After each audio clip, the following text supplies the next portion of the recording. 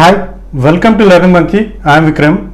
In this class, we will try to understand SQL Query 3. So far, we have covered two queries on multiple tables. So on multiple tables, we will try to understand some SQL queries.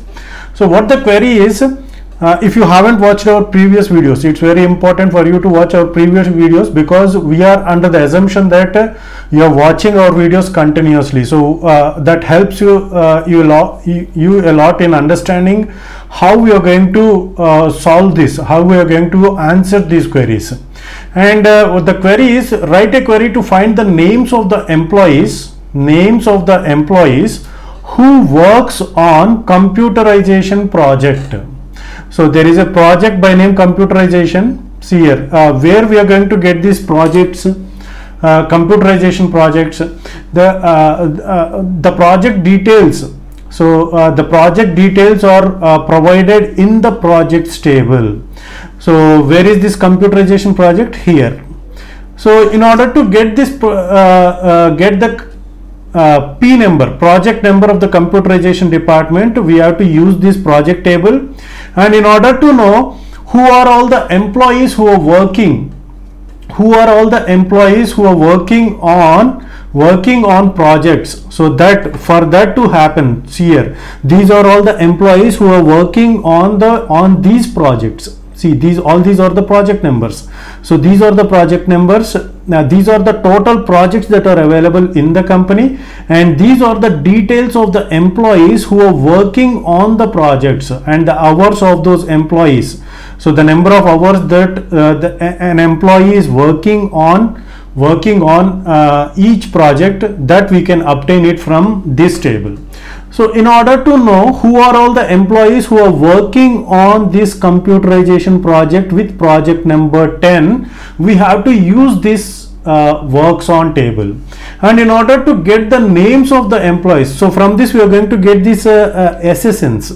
We are going to get these SSNs based upon these project numbers. Okay, and the SSNs that we are going to obtain based upon these SSNs, we can get the F name and L name. We can get the F name and L name. So this is how we are going to break down. This is how we are going to break down a query, and we are going to write the query. And we are going to get the details of the employees from employee table. So how many tables are involved? 3 tables are involved, and those tables are employee, works on, and projects. So there is no need of all these projects. So all these tables. So even though these are there in the company database, for space we will try to delete it. Now we will try to write the query. So before that, just try to manually solve the solution. Manually try to get the answer for this query. And this manually is not possible in all the cases. In real time it is not possible, but for understanding we are trying to consider it manually.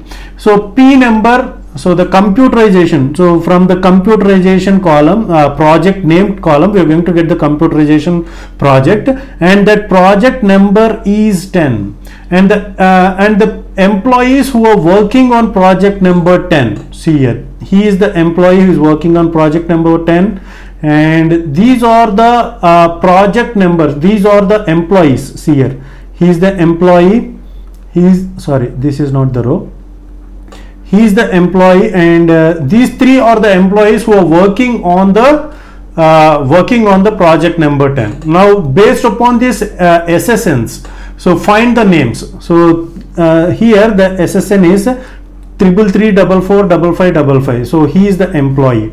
Franklin, see the SSN 333445555, and the next employee ID is 999887777, 999887777. Okay, is it he? Yes, he is the employee. And the next one is 987987 So here is the employee. Ahmad Jabbar is the employee who is working on computerization project. So the employees are Franklin, Alice, and Ahmad. So we have to get these employees, and we are going to consider F name and L name. So all the F names and L names of these employees will be picked out. So this is how we have to think while writing the queries. Okay, so now let's try to write the query. Okay, select, and next is from, and next is where. So these are the parts of the query. Okay, so we are going to select, okay, first we will try to write the names of the tables. The table names that are involved are employee, and here it is E aliasing, and the next is project, project table aliasing P, and the next is works on aliasing is W, and the next part is select. What we want to select? We want to select F name and L name. Okay, so E dot F name, as these columns are there in the employee table, so the aliasing name is E dot L name. So these are the columns that we would like to fetch at the end. Now with this from, what happens is the Cartesian product of employee and projects is done, and the output of this employee and projects table Cartesian product, again Cartesian producted with works on. Okay, try to get that point. So far we have seen only two merging of two tables, joining of two tables, but in this query multiple tables means more than two. In this query we are having three tables. There is a possibility for 4, 5, 6. So there is a possibility for the query to have as many tables as possible to get the answer, to get the solution. So what we have done is, here we have taken three tables. How this Cartesian product will be done is, first the employee and the project tables Cartesian product is done. See here, employee and Cartesian employee table and project table Cartesian product. So the resultant table of the Cartesian product of employee and project, see here. So the first row, John B. Smith, let's go up and see here. John B. Smith is Cartesian producted with all these. So the first row, John B. Smith is Cartesian producted with all these rows. Okay, and next Franklin will be producted. So in that way, all the rows of the employees. So that is the reason why we have given the space here. Okay, the first row John B. Smith is Cartesian producted with. So from here we are having the project table. Okay, so from here we are having the project table, columns, and this is EMP, employee table columns. Okay, so the Cartesian product of the first row with all the rows of project, and second row with all the rows of the project, similarly third row with all the rows of the project. So now this is the Cartesian product of this resultant table is the Cartesian product of employee and projects, project table. Now what happens is, this table, this resultant table of EMP and project will be Cartesian producted with, this resultant table will be Cartesian producted with, this resultant table will be Cartesian producted with works on table. See here, the first row. See how many tables we are going to get, how many rows we will get. Let's try to, the first row of this table will be Cartesian producted with all these rows of works on table, all these rows of works on table. So we haven't taken all the values, we have taken only two rows. Okay, the John B. Smith and see here, what is the first row? John B. Smith. Second row is also John B. Smith. The difference is there in the project name. Okay, see here. Okay, project name is product X and here product Y. Okay, and it is Cartesian producted with all the rows of the works on. See here, these three columns are works on, and these are the columns of project, and these are the columns of employee. This is the entire table. We haven't taken all the values, just for your understanding. Okay, for your understanding we have taken only two rows, not all the rows. Okay, if you take all the rows, it is going to be very big table and it is of no use.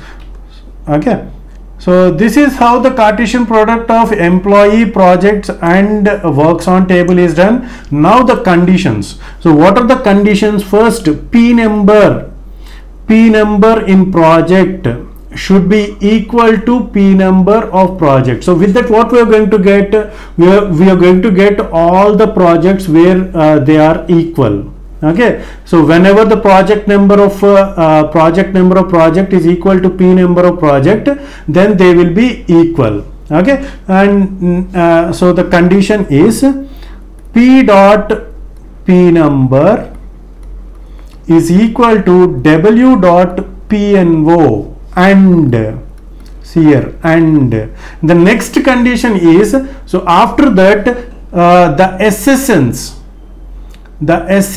of employee, the SSNs of works on should be equal to the ESSN of works on. The ESSN of works on should be equal to the SSN of the employee, because this is the only column through which these two tables are getting related. Try to get that point.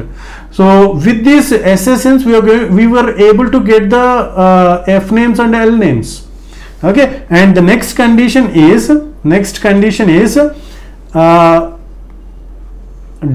dot ESSN is equal to E dot SSN. So whenever these two are equal, and the next condition is P dot P name. So what is the project that we are trying to search for? So with this, all the equal values we are going to get. From that, we are going to filter the computerization project.